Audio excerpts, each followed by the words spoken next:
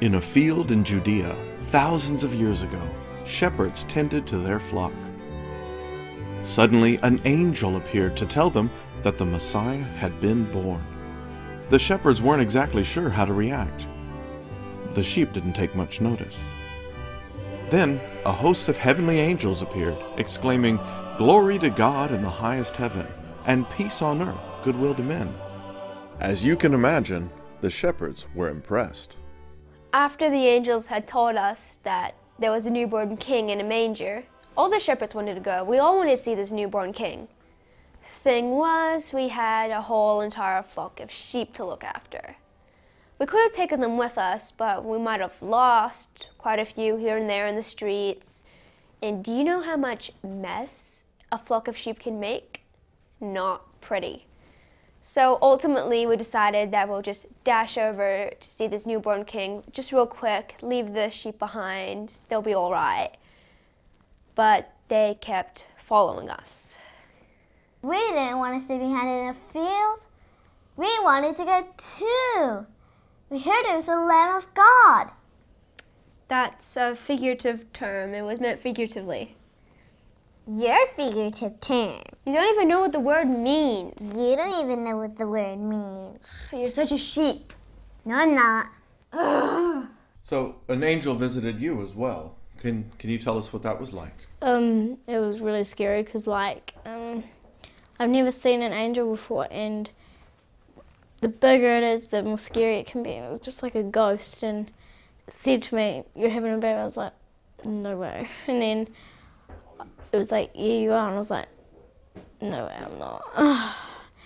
Well, I have to admit, it was kind of weird. I mean, like, my girlfriend's having a baby from God, and it's like, what? No, right, no.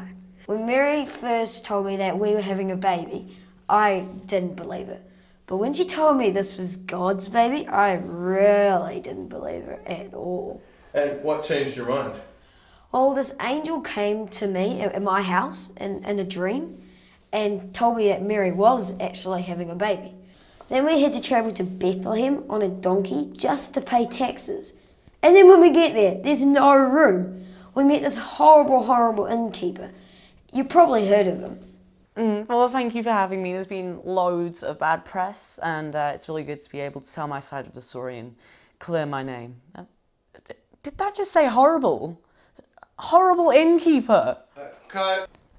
I just spent 23 days pregnant on a donkey, and they tell me I have to sleep in the barn.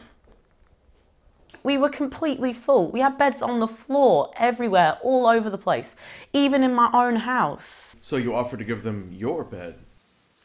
I offered them the barn, and they went there. I told him we were having God's baby, and he didn't care. He just pointed to the barn and said, "Nah, you can have your baby out there for all I care." A pregnant teenager bangs on my door at midnight, saying she is going to give birth to the Messiah. If I had a drachma for every time someone came to my door and said that, I would be rich. My motel is over the road from their inn. I had 7 spare bedrooms, including my future Messiah suite, and nobody came.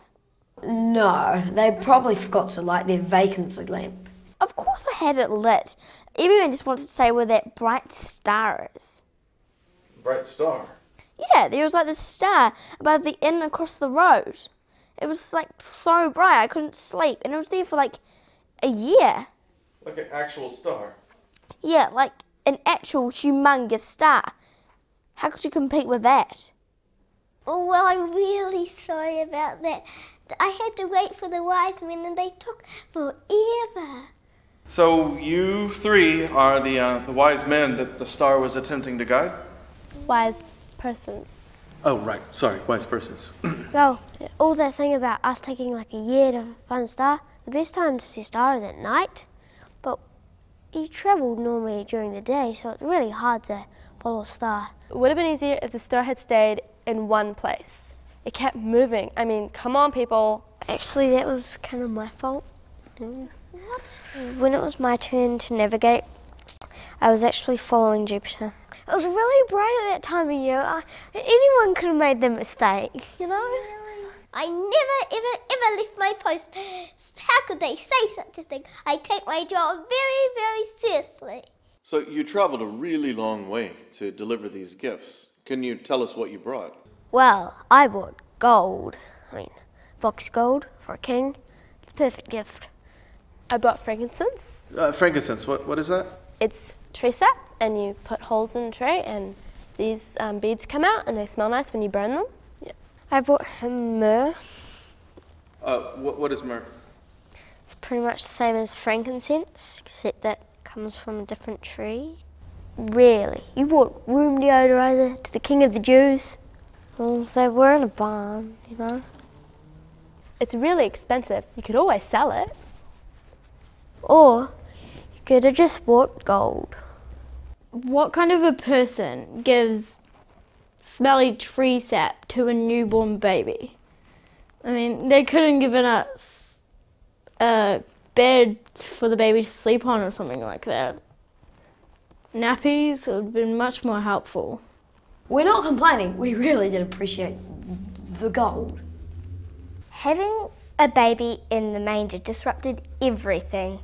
There was lots of noise. It was basically mayhem. People were coming in and out.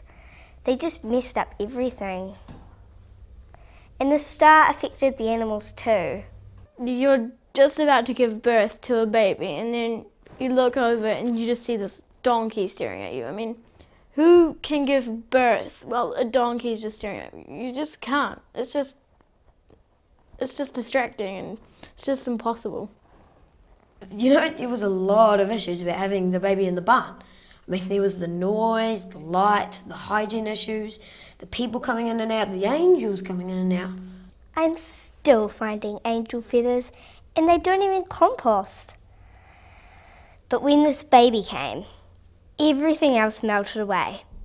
Well, one night I snuck over to their inn and I caught a glimpse of the baby. It was amazing, cute, and changed my life. It changed the mood that night, and I just felt happy, even though I did lose my business.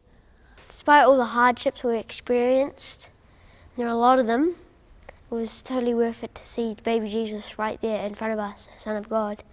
So amazing.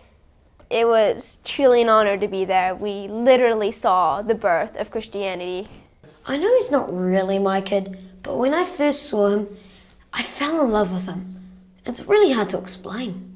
He's Jesus right in front of me, like the Son of God. I mean, it's tense. You know, it's funny. I'm a star, but I was completely outshined by the baby. Isn't he just perfect? It was just amazing. You felt this immediate peace when you looked at him. On top of things, he was just plain adorable. It was incredible. It was like this really amazing peace. He was so lovely, and I just felt this overwhelming love for him the moment I saw him. So, I just felt this amazing feeling. Love. Me, loved. unfortunately, we had a vision. King Herod had found out that the King of the Jews had just been born. But because he didn't know what baby Jesus looked like, he ordered all the babies to be killed. How could somebody do something like that? Just so evil, because the babies didn't do anything to him. What kind of monster wants all the babies to be killed? So sad. I just don't like babies. It's true, he doesn't like babies. But your primary reason for killing the babies was to make sure that the baby Jesus was killed, right? Oh, that too, but I just really wanted to kill all the babies. But not our baby. All the babies. What? Well, obviously we didn't want our baby killed, so we just hoofed up to Egypt and lay low while the heat died down. Lots of sand in Egypt. After all the things that happened, it was still the best Christmas ever. And so, despite the hardships and sacrifices, the toils and the risks, the Savior of mankind was born into the humblest of beginnings. And as surprising as it is that the King of Kings would reveal himself through the simplest of men, it also speaks to the very meaning of his birth. Here was but a human child, a fragile being, who at the same time embodied the wisdom and power of the ages.